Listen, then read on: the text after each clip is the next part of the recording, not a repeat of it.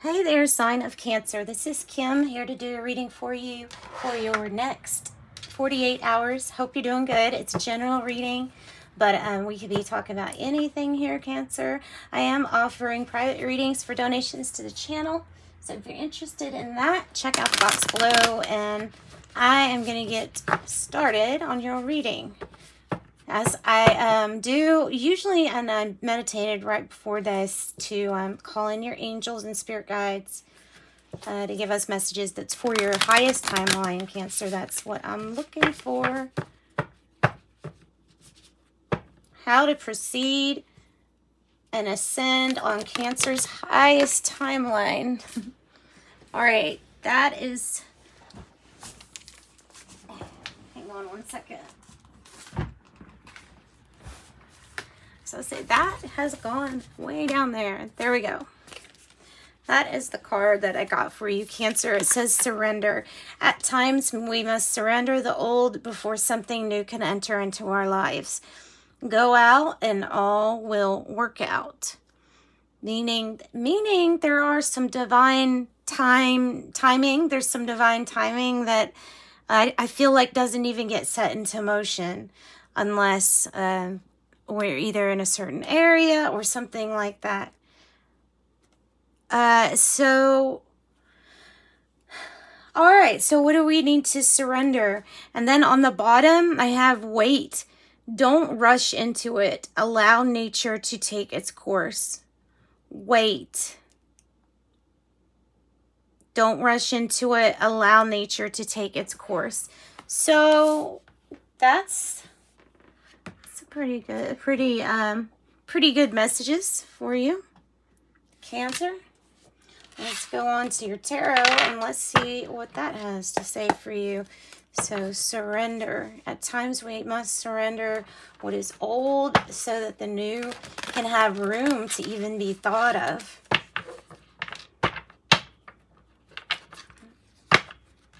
See the Hanged One, and I see it turned like this, so I think that for you would be, it's about time to probably end something here with someone or some situation. Ten of Swords. The Hanged One is, like I said, there's something that could switch divine timing into motion. And I feel like it has to do with location. And dependent on you making room for this new or not.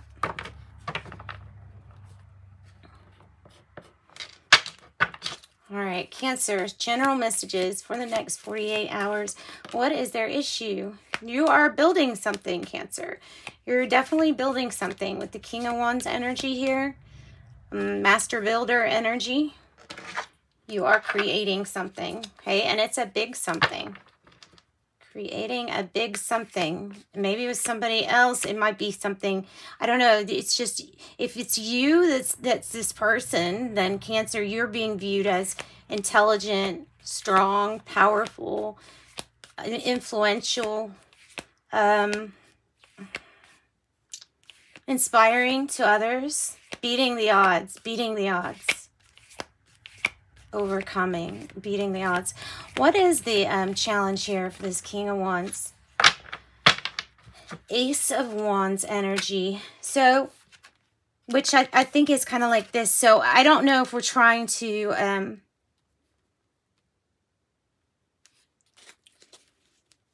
I don't like that expression. There's an expression. But I'm not even going to say it because I don't like it. But like trying something over... for a time and time again, trying to make something work that just doesn't work, trying the same situation out, feeling like you can change something with someone, and it's like there's something about the lack of drive or chemistry. Let's say chemistry, because vibrations, you know, we vibrate, we have a vibration to us, and that is what ultimately we end up being matched with. So there's something that, like, no matter how much you screw it, you're trying to screw something into a square hole. It's not going to go. All right. What is the heart of the matter here? Queen of Swords energy. Queen of Swords energy.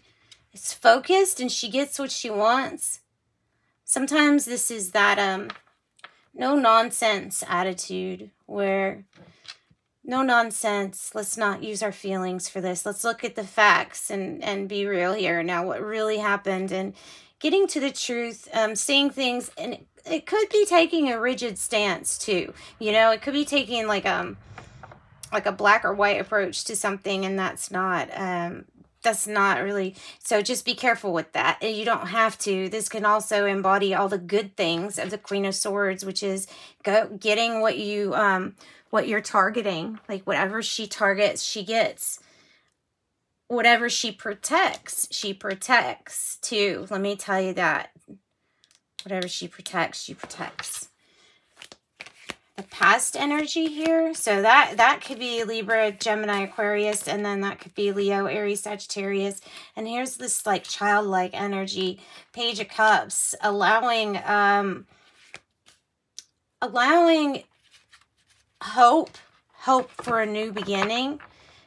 This may have been the news of a child. It could have been news or the beginning of a relationship in the past. So this could be this is something that's happened in the past. So it's hopeful. What is the now moment? Knight of Pentacles in the reverse. Somebody whoever this tarot reading is for, Cancer wise, for you all Cancers. I'm running into an energy of feeling like it's moving nowhere, and feeling like the person is not either reliable or dependable, not pulling through for you the way that you need them to pull through for you, or for, I don't know. So it's not an offer that you're going to stick with. It's what it feels like. So it really does feel like that, unless you're feeling that way yourself. I don't think so, though. I don't think so. What's the near future energy here? Near future energy for Cancer.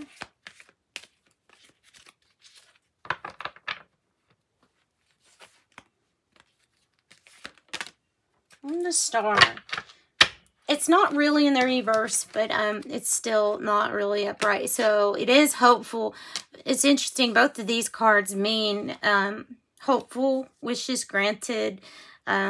More so with the Star than the Page of Cups, but with a wish granted. And those are dreams manifesting, though. That's dream cultivation. That's not something little. It's not a little deal. And they have the crane. That could be indicating a business or a birth opportunity here for someone. Hey, how do you feel? How do you feel? Like the Hermit, like you don't want to be alone. And you're not going to be alone, though. You won't be alone. So finding a situation that is inspiring to you, that you could look up to. That's what is important to you, is looking up to something or someone, or that is important to you, and it's not being found in something in the now moment. So this Hermit is coming in, having you define what this Star is. So whatever your dreams really are. See, you're wearing it around your neck here. And it does come true here in the near future. We have Virgo and Aquarius energy. The Hermit found it's a journey that only you can take. So you're not ever really alone, though, because you have spirit guides and angels in your environment. So this is learning, self-study, possibly self-study, accepting being alone for a moment. Energy is the Ten of Pentacles, like you're working on it. Like this energy it's in the mail. It's in the mail. Watch out for overdoing it with friends when it comes to making memories. There's something about a friend might be proving to be this not as dependable person.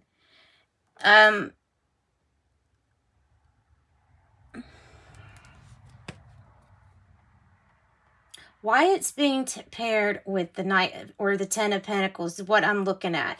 So the Three of Cups, like I know in the reverse, it's either, you know, you either have an issue going on with a friend, or this is an issue of overdoing it. It could look like somebody's going through some money. This might not be you. This might be somebody that is proving to be unreliable or independable because, irresponsible, I mean, because of the way that they're wasting their money on partying, on how they feel temporarily. You know what I mean? So that's something in your environment. And I don't know how you can relate to that, but it's somewhere in your environment. So it's telling you to just be careful how you're spending money and be careful of who you trust and who you let into your like inner world. Okay, your hopes and your fears, your hopes and fears for Cancer, the Knight of Wands. You fear that same person, the person that you seem to always have passion for. That's the Knight of Wands. The person that you can call and it seems like you never stay mad at each other. It's always a familiar face, a familiar spirit, right? They feel like a familiar spirit. It's the Knight of Wands. So, you know, moving forward, just going after your own passions could be part of a subconscious fear.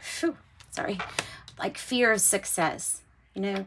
So you don't have to take that as it comes to you. If it's a person, it could be a Leo, Aries, Sag. It could be somebody that, like I say, comes in and out of your life. That's kind of a constant that you always have certain feelings for.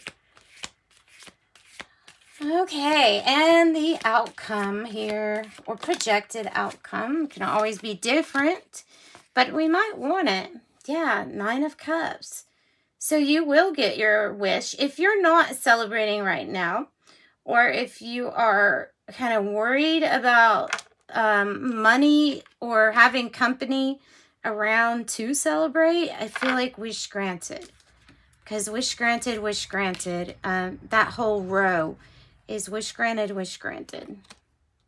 So be careful for what you wish for because it looks like you're truly going to get your wish. Justice will come in and straighten everything out. Karmic cycles end and restart. We can choose to withdraw our cup of love from anyone at any time if they have done us wrong. Just don't be resistant to change because it will cause conflict. It'll cause inner conflict and resistance to change and gaining control over your outside situation. It is really important now. You're letting the outside influence or affect you too much compared to you need to be dictating in good alignment. Good alignment, that's happiness. Being in good alignment, that's good. That's happiness. So, all right, let's close your reading out, Cancer. Let's get you. This is the soul's journey. The soul's journey. And then I'm going to pull a card from the Power to Surrender deck, which will let us know, you know, what you need to let go of. Like, what are you hanging on to too tightly? Coming out of denial is what we're doing, especially with this surrender. We are coming out of denial. It says, I acknowledge my fear, but replace it. This is the alchemy of life. Replacing your fear with awareness, with the insight of awareness. And adversity, I accept that challenges are the best way to learn. Adversity, I accept that challenges are the best way to learn. And then look, we have abundance. I'm a limitless being and I can manifest whatever I desire into physical reality. Yep. And I will get your Power to Surrender. Let's see what they want you to let go of. Since we have the surrender here, let's go ahead and pull from the Power to Surrender deck. What does Cancer need to surrender? And I think, so surrender procrastination. I feel like you are because it was kind of in the reverse. And surrender your need to always be right. Give the gift of letting others be right. Be yielding, not rigid. This will help you resolve conflicts and improve your relationships. And then surrender procrastination is now it's time to jump on a goal instead of putting it off. Taking action will attract success. Success. And an angel number, and we'll close it off with that.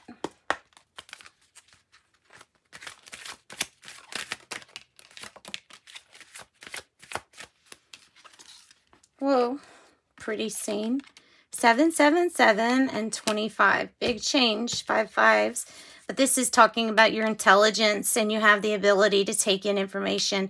And so maybe that's why it's hard to not like jut in and try to tell somebody what to do. So holding your tongue, biting your tongue, or your need to always be right. Says 777, your purpose flows from within you, and everything that's unfolding or being revealed to you is part of purpose. A state of calm and peace in your soul. I am in flow. That's nice. I am in flow. That's happiness. I'm in alignment. All right.